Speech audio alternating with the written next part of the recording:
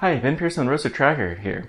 And yesterday, July 4th, 2020, the company Rocketlab launched the Electron rocket for the 13th launch attempt. And it had a few issues that happened along the way. Specifically, well, the vehicle gave up its thrust and stopped firing.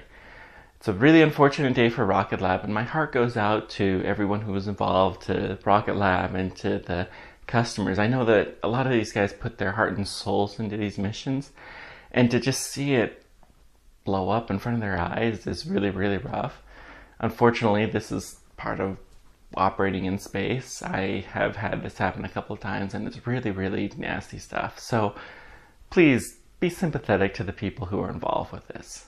Now, let's talk a little bit about what happened. The launch appeared to be completely nominal from the beginning. There was some little interesting thing that happened. It looked like the decal, the stickers that they stick on the side to promote whatever, had some issues where it basically was starting to peel off towards the end of the flight. This is an anomaly and something they probably need to figure out, but it probably didn't cause anything significant. I found it interesting that this happened when it was basically at the end of its flight, when it was outside the atmosphere. You would think that it would have started peeling off earlier if it was going to, but it's a curious thing and something that should be studied. The really interesting stuff started happening about 5 minutes and 40 seconds. The first thing that we noticed was that the video cut off. And they still continued to show the telemetry coming down, but the telemetry was consistent with no acceleration. The rocket was just kind of stationary there. It was still moving because it had already been moving about half of orbital velocity, but it was coming down pretty fast, and you don't want to ever see that when you're building a rocket. And it was pretty obvious there had been a major failure. At about 6 minutes and 26 seconds, I think, the battery hot swap would have happened with the Electron rocket. They are the only battery-powered rocket, orbital rocket in the world. They actually will use electricity to run their turbopumps because it works better for small rockets than it does to have a traditional turbopump system. And what they will do to make this work is they have 3 batteries that are on the top stage, and 2 of them they'll just literally chuck out of the system as they're moving along and keep going forward with the 1 good battery so that they can maximize the payload they get into space. That would have happened about 40 seconds after the anomaly. It's probably not related, but it happened kind of sort of in that time frame, so a lot of people are kind of questioning that. At 6 minutes and 30 seconds, we heard this call out. All stations on mission coord. Initiating the SAP response plan.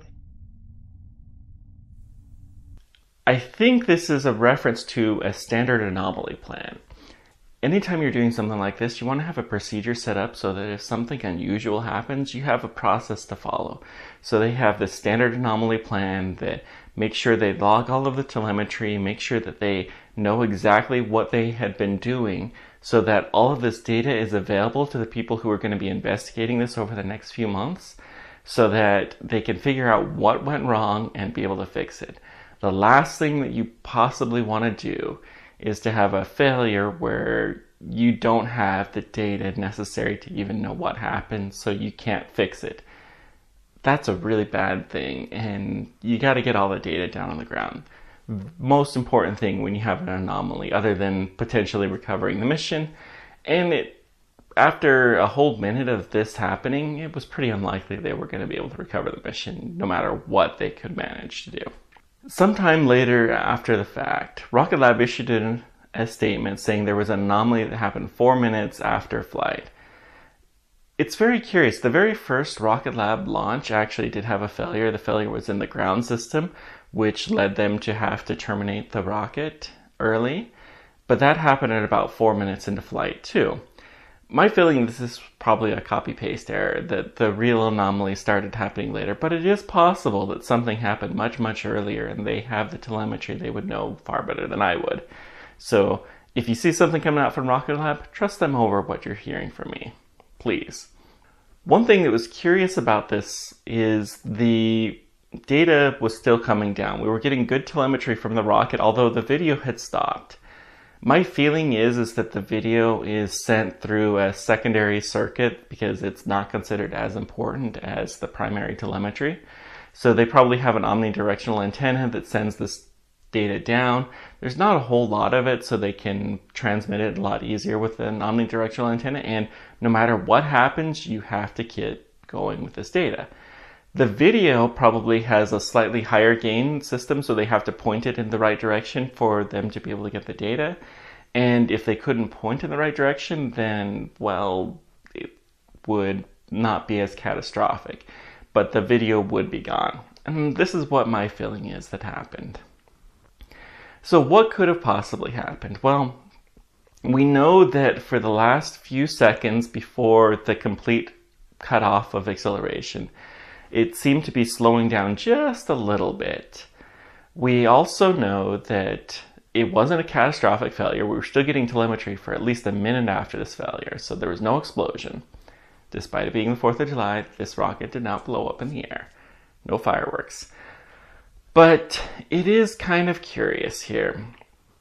Bottom line is we don't really have a good grasp on what's going on, and Rocketlab no doubt will be letting us know what happened over the coming weeks and months as they're able to investigate this. Being the weekend right now, I don't think they're going to be quite at 100% capacity getting towards those answers, but they're smart guys. They'll figure this out, and hopefully they'll continue on. Rocketlab is one of the more interesting companies. They're a small satellite company that has been extremely deliberate in the decisions that they have made to be able to reduce the cost of getting to space. And this is a really interesting take. It has the business sense that some other companies don't necessarily have. And they're really a pretty brilliant company in many ways. I look forward to seeing what they're doing. I wish them the best of success in troubleshooting exactly what went wrong, and hopefully they can fix this in the future. I will say that it probably wasn't a battery swap. It could have been some kind of an electrical problem that happened, or it could have been an engine failure or a turbo pump failure or something like that. It's really hard to know though without the data, and I look forward to hearing exactly what happened. Thank you guys very much for everything. Let me know whatever questions or comments you guys have, and until next time, keep on tracking. Take care.